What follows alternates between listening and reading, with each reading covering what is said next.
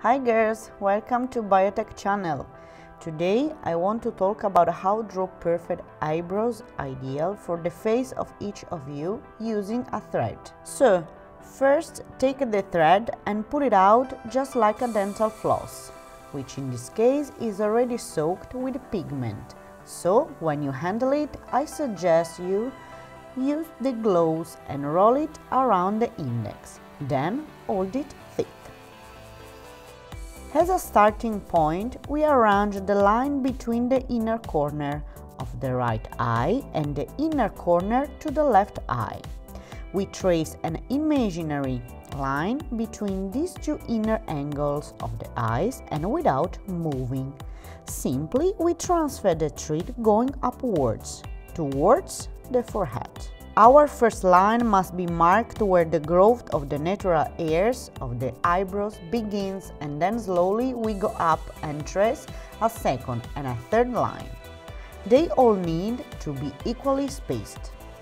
The second line will indicate the thickness of the eyebrows, while the distance between the second and the third will indicate how much we want these eyebrows to be arched or more flat. In this case, I leave 1 centimeter between each line, but obviously it depends for face to face.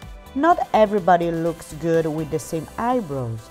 The important thing is that these 3 lines are equidistant. The last line, the highest one, towards the forehead, need to be the longest one and cross from one brow to the other one. This line will indicate the highest point of the arch of the brows.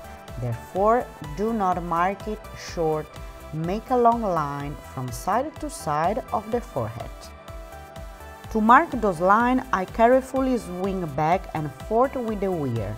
Now, let's mark a line that goes from the outer wing of the nose to the outer corner of the eye and up to the eyebrow, on one side and the other. This line determines the length of the eyebrows, and now from the side of the nose to the inner corner of the eye, on one side and on the other. And this line will determine where our brows will start. I mark the center from the roof of the nose and up. Now it comes the difficult part, which is really easier to do than to explain in words. As you can see, we have created 3 lines, if we take in consideration only the lower square, the one now indicated.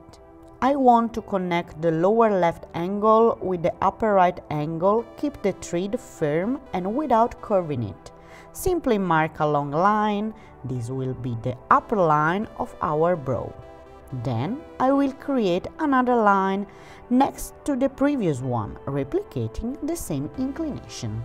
And we created the ascending body of our brow, the part that goes upwards.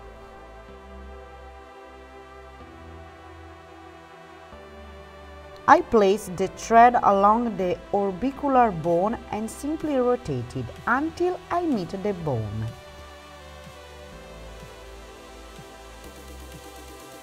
Let's see again. On the other side cross, I go straight ahead and I have found the top line. At this point on the orbicular bone and make it coincide with the line that marks the ending point of the brow, which we have already found.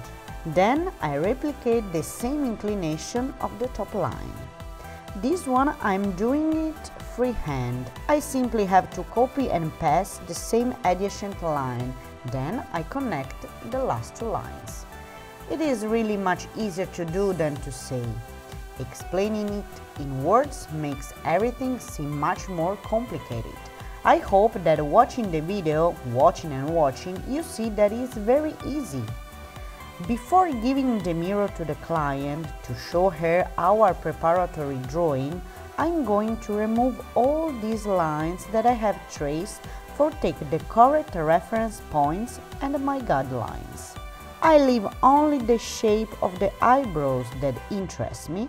For the semi-permanent makeup, we could also stop here.